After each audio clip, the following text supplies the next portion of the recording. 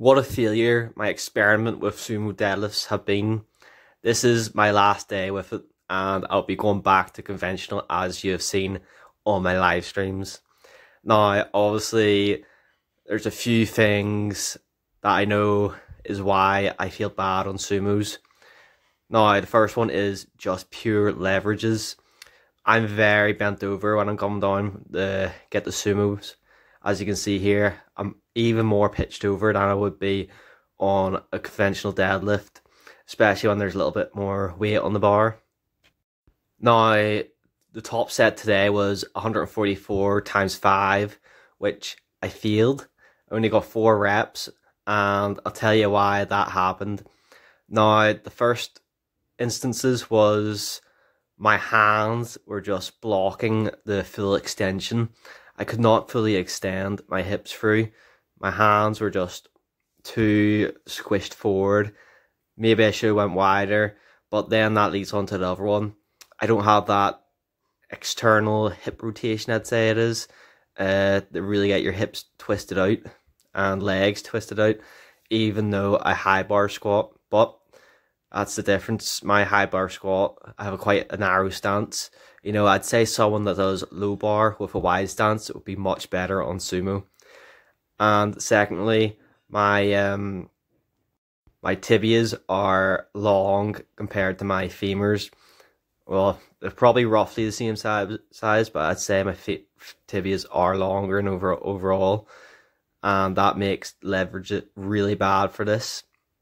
But luckily, I have good ankle mobility for squats, otherwise I wouldn't be able to high bar squat, but that also plays into a bad role of the deadlift, because my knees naturally want to push over my toes, which is not good for the deadlift, really.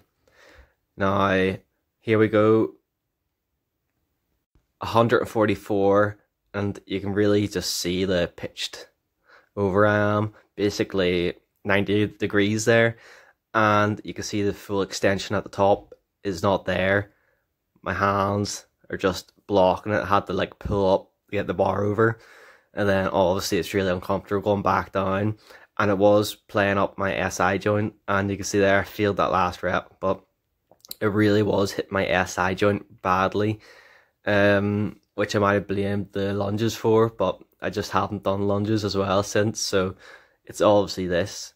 But one good thing I noticed out of it was these feel really good after, since it's not really hitting the same back extenders as the conventional would. So a lot less strain up the middle muscle of the back. But I'll be going back to conventional and I'll be smashing it. I already had really good sets since. Now here's a back angle of my pause deadlifts. As you can see, pause right off the ground, and then pause right before the ground. Now, maybe I should come back up before I hit the ground and just go back up like that. But I kind of like doing these double pause deadlifts. I'll be hitting up more weight over the next few days or weeks, because I really want to push these hard while I'm still in the lighter ranges of my deadlifts.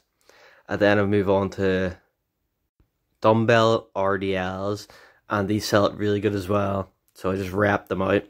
I'm really trying to focus on feeling that stretch in the hamstring and glutes.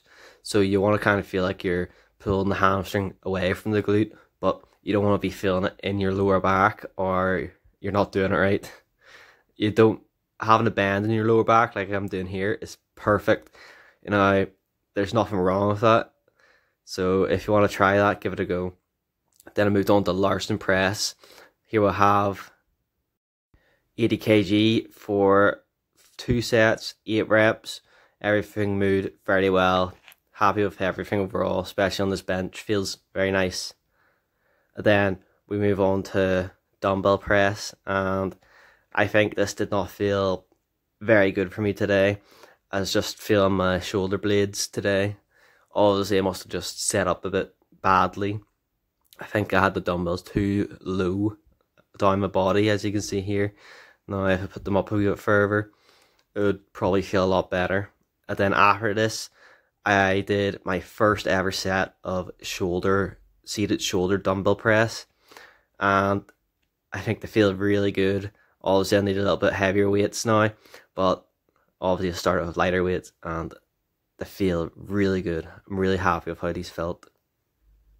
So I'll probably be doing 2 sets of this to failure as we go on with heavier weights. I won't be doing 20s for a good while because I don't want to overdo it too fast, and I want to make sure I get the technique down properly before I go any further. So peace out and see you in the next video.